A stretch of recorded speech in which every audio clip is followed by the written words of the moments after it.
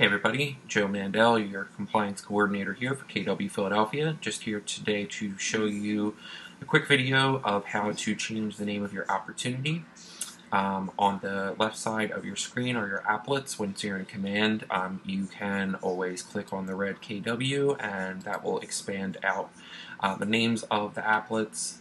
You can also just hover over top of them and it shows you what each of them are. For opportunities, you want to go into the handshake icon. This will take you into all of your sales pipeline, and then if you click next to your name to all opportunities, that will bring you into all of your opportunities. As you can see, I have many test opportunities here that I've been doing during training. You want to just click on the opportunity, and then under the details section, you'll see that you have your opportunity name here. The reason why you want to change this is because it will always default to the client name and then the transaction type. The issue for agents is if you have multiple transactions with the same client, they're all going to be named that client name, and it can be a little bit confusing for you.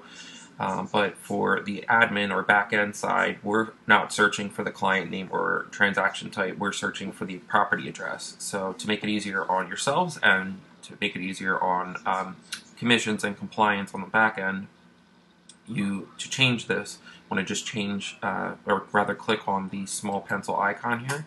It's going to give you a pop-up window, and then you'll see right at the top here, opportunity name. You can make the change to whatever the property address is. Change that, save it.